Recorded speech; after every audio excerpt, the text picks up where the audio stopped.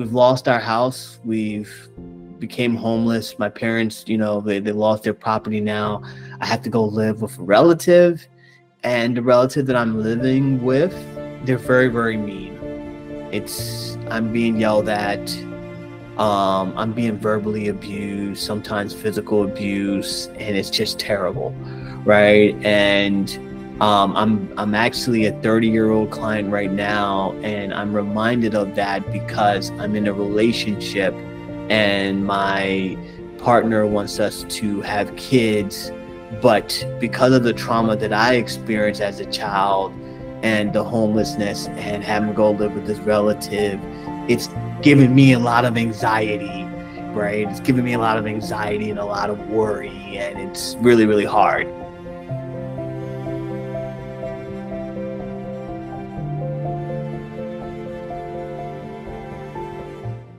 Hey all, it's Frank Lartey with the Lartey Wellness Group. We're doing our dramatization, where we're gonna call this series pretty much Talk to a Therapist, Ask a Therapist.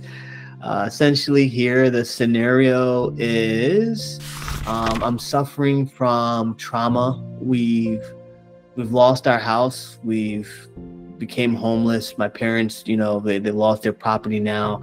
I have to go live with a relative, and the relative that I'm living with, they're very, very mean. I'm being yelled at. I'm being verbally abused, sometimes physical abuse, and it's just terrible, right? And I'm actually a 30-year-old client right now, and I'm reminded of that because I'm in a relationship and my partner wants us to have kids, but because of the trauma that I experienced as a child and the homelessness and having to go live with this relative, it's given me a lot of anxiety, right? It's given me a lot of anxiety and a lot of worry, and it's really, really hard, right? So this is just a dramatization with the Lartey Wellness Group. These are not real characters, not real scenarios. It's all made up. And so we'll begin. My name is going to be Frank.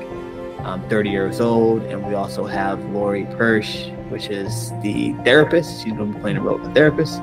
And I'll let you begin, Lori.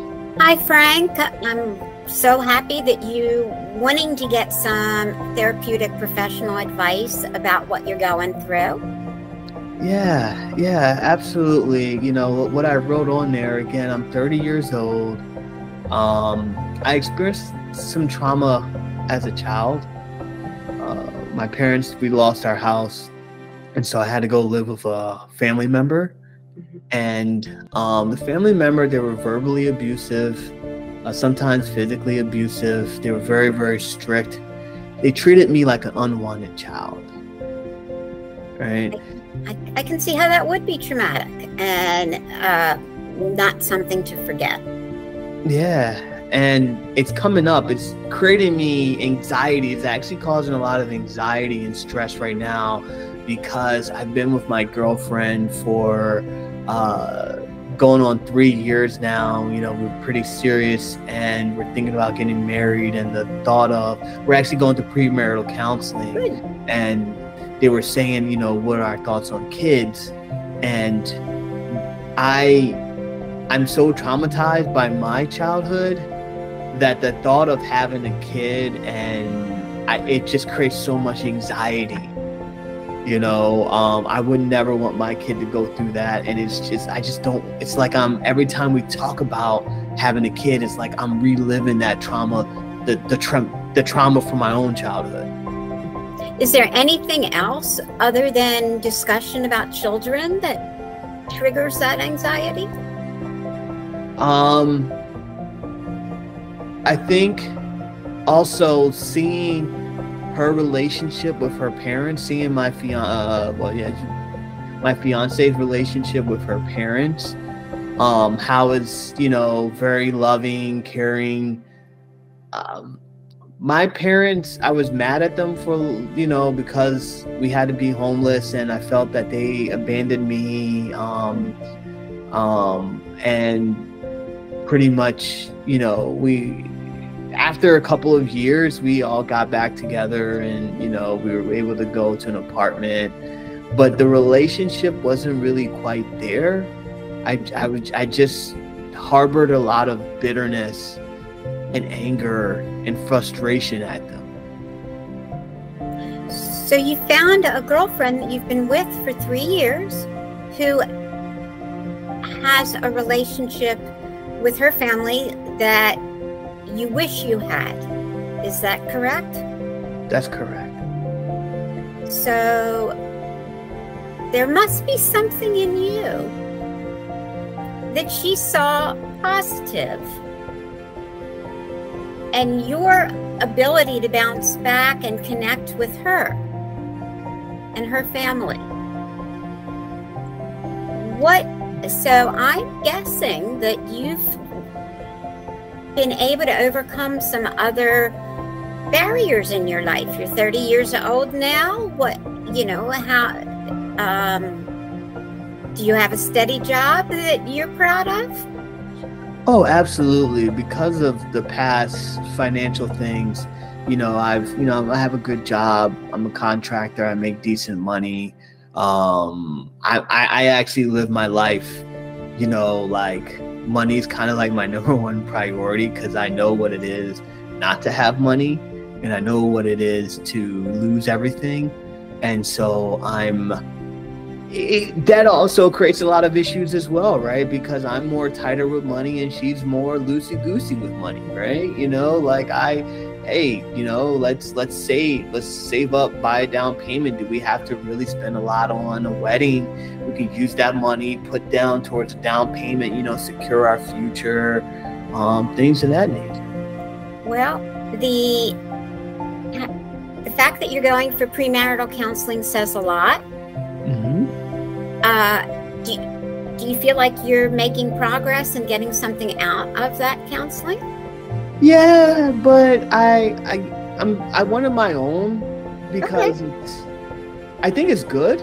I think it's good. I mean, we're going through counseling through her church, but the way my mind works, I'm thinking the church that's home territory for her. I need my home territory. My mind works a little bit different than a lot of other people's mind.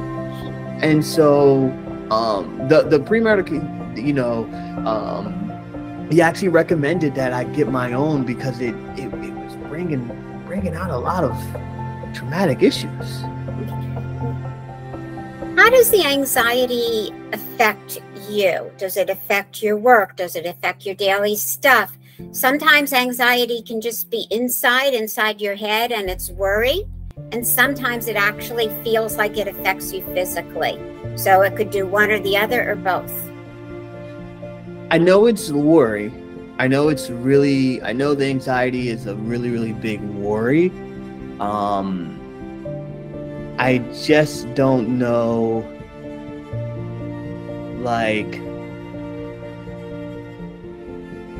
physically, no, but I guess I feel like my heart's racing, and it's like, but it just brings up just an unpleasant time in my life. In just one meeting today, we're not going to solve everything, but I do know already that I can give you some ideas to help you. Oh, sure. Because you've already expressed them, you just got to be able to bounce them back on yourself. You have been motivated by what you didn't have financially, and been able to turn that into a positive direction with your career.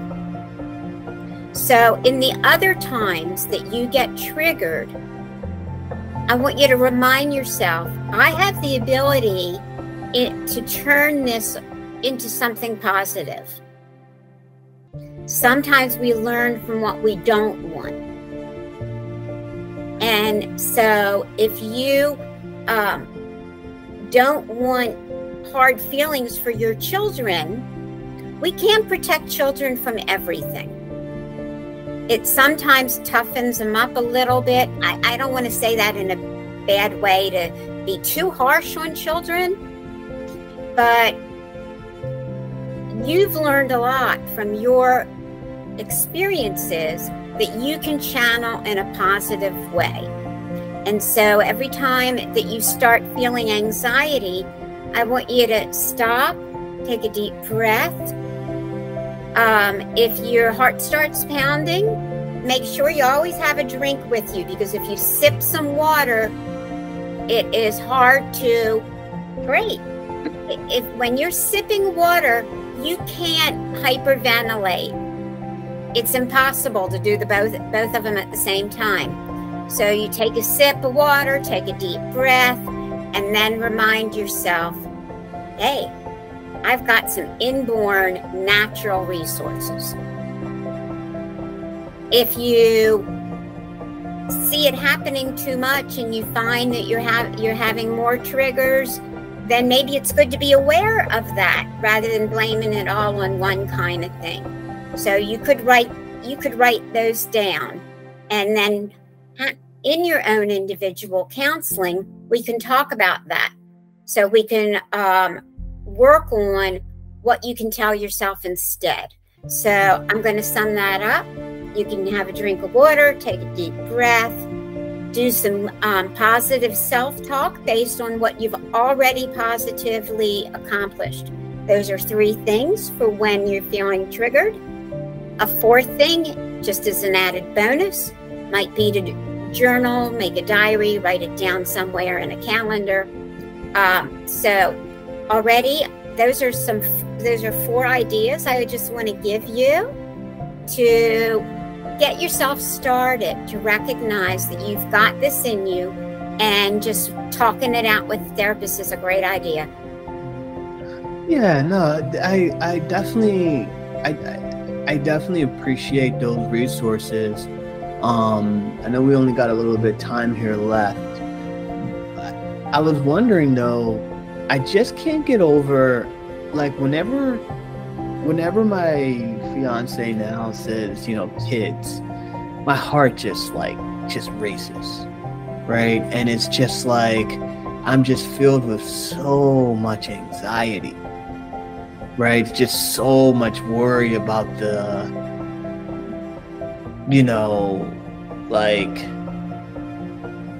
just worried about their future. I'm just worried about everything, and I just kind of freeze up, and I don't really share with my fiance. So I guess 2 things here is, how can I better explain to her? It's a little bit embarrassing, right? It is a little bit there's shame in it too. So I can't tell this story to everyone. I don't want everyone to know, because in this world, again, the way my mind works is, she's gonna take that and she's gonna use it, right? Like in the past, things that I have said, and when she gets angry or upset, she then throws it back in my face, right? And so it's I don't really tell her the full story. I haven't really told her, but I'm also just like that anxiety of just the kids. I just start to just shut down. Well, it sounds like you want to be more open with your fiance, but you're really worried about how she's going to take it, and especially because it's something that's so important to her and so normal, and then you don't feel so normal when you get real anxious and triggered. Absolutely. So I'm not going to say that you should or shouldn't have kids, because in just real short stuff like that, but it's an important discussion. No matter how quote unquote normal you are, all couples have to talk about it. And so you might start with how you and your fiance talk about things that aren't quite as serious, and look at your style, because you mentioned when she gets mad, she throws things back at you. So if there's something that she's thrown back at you, and now when you and she are on a good plane, maybe you're having a good, maybe it's after a nice date and you're just sitting down, and, if you say, if you're thinking of getting married and she's thinking of having kids, you're going to say to her, I really love you, and I want, I think we should be able to trust each other with everything. But it doesn't mean we're going to agree on everything. So let's talk about that time that I shared ABC with you, and we've gotten through it. We should figure out how to get through our differences. What do you think? And just start up a conversation like that. No, that's a good idea. I think it is good to have that conversation with her. Well, what about that anxiety piece of whenever, she mentions kids, and I just kind of like... When you freeze, when you freeze up? Yeah. Yeah. Have you ever noticed her freeze up for anything? No. Okay. But you have noticed that she gets angry? Yes. Don't all women get angry? All people get angry, but there are two parts of anger. Just kind of like I was talking about with the anxiety. The anger could be anger demonstration, or you show your anger.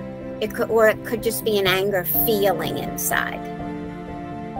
So we all have the feeling of anger when things aren't going our way. It might be minor irritation, and if somebody can't hold it in, it's going to be a lot more extreme. If somebody's having a temper tantrum, or feeling, or showing rage, that's the opposite extreme of minor irritation. But we all feel anger because we don't get what we want all the time when we want it. So the anger response of when we're not getting what we think we need is one of only 3 responses that all people and animals get. It's fight, flight, or freeze, but it gets more nuanced with human beings. So if you're the one who freezes up when something stresses you, your fiance could be the one who gets angry. So the anger is the fight kind of response. Yours is the freeze kind of response. So when you're having that serious discussion, and you could, if you're seeing a regular counselor in your premarital counseling, you could even bring it up. You could say, can we talk about our different styles of fight, flight, or freeze so that we don't upset each other too much? So that's something to know about, fight, flight, or freeze, and people have different responses. Okay. No, I think this has been great. And so, I like that. You said fight, fight, flight, or freeze. I call it the 3 Fs. The 3 Fs. Oh, wonderful. Yeah. And so